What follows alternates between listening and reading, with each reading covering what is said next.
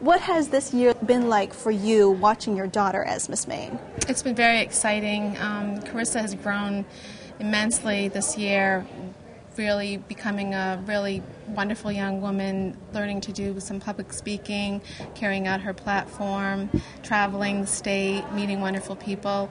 She's really come out of her shell quite a bit.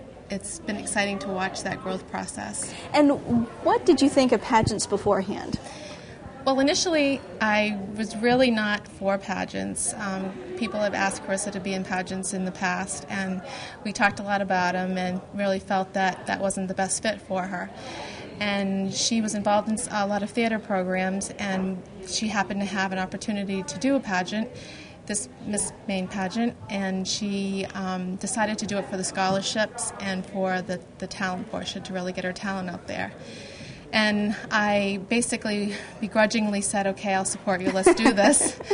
And from the very beginning, in fact, pre-pageant clinic, right through the actual pageant, I realized it was going to be a very good experience for her. And it really, I have a very different thought process in regards to, you know, what the girls need to go through and what they learn and how much the value system in the Miss Maine program really enhances them. You don't have to be the state representative to really gain from it.